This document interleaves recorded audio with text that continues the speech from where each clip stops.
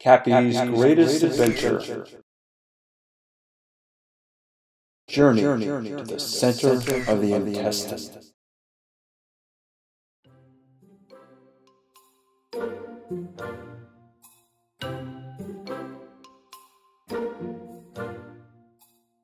Gosh, Mom, why do I have to keep coming to the doctor's office? I'm gonna miss my soccer game.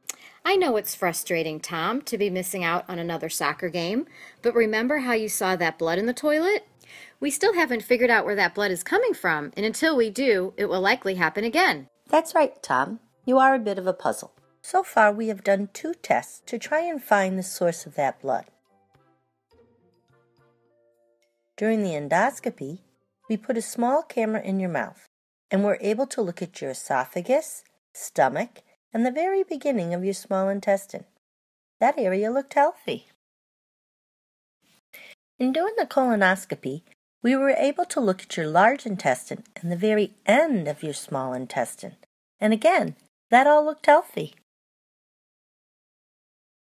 I suspect that the problem is somewhere in the middle of your small intestine where the scopes can't reach. To look at this area, we use a tiny capsule that contains a camera. It's called a video capsule. The capsule is about the size of a large pill that you swallow. As the capsule moves through your small intestine, it will take thousands of pictures, enabling us to explore the inside of your small intestine. Will it hurt? This is a pretty easy test. All you have to do is swallow a capsule, which is like taking a vitamin. If that is hard for you to do, we can give you ways to practice. Okay. I suppose I could try that. Tom, you don't sound convinced. Imagine the capsule to be Cappy, the correspondent. You know, like a news reporter. What at first appears to be an ordinary pill, we see on closer examination. It's actually Cappy taking pictures, like a reporter in a distant land. Yes, sirree, it's me, all right. Cappy, the video capsule. Cappy sends the pictures to a recorder so that we can see them later on the computer. We'll see exactly what Cappy has seen. Amazing, right? We will ask you to wear this belt that will hold the recorder. Cappy will beam his pictures to this recorder. You will need to wear this belt for a day so that Cappy can take lots of pictures. It is like a belt that superheroes wear. Cool! I can't wait to meet Cappy. And he can't wait to meet you. Tom, this will help us figure out what's going on inside your intestine so we can treat it and help you feel better.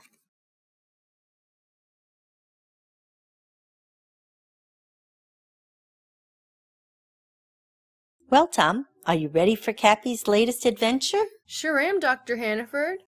Okay, Tom, just relax and swallow the capsule. After you swallow it, you can walk around and do what you would normally do in a typical day.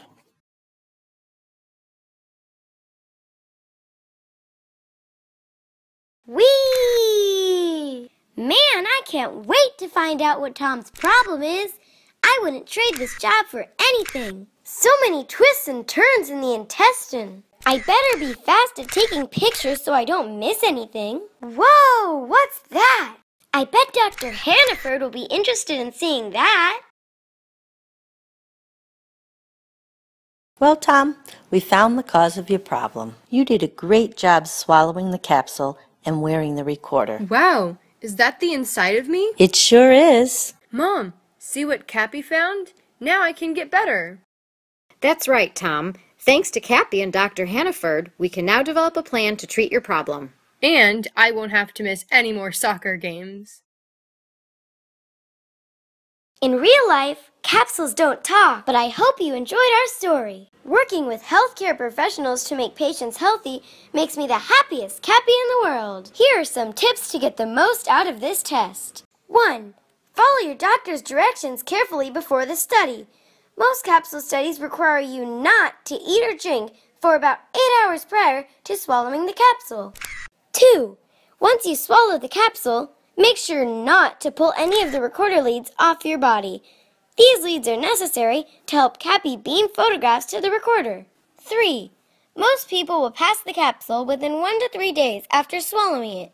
Check the toilet after every bowel movement to make sure the capsule has passed. If you have not seen the capsule pass after 4 days, call your doctor. Once the capsule has passed, you can flush it down the toilet. You do not, I repeat, you do not need to retrieve it or return the capsule once it has passed. 4. Avoid contact with high-powered magnets, this includes MRI scanners, until you know the capsule has passed.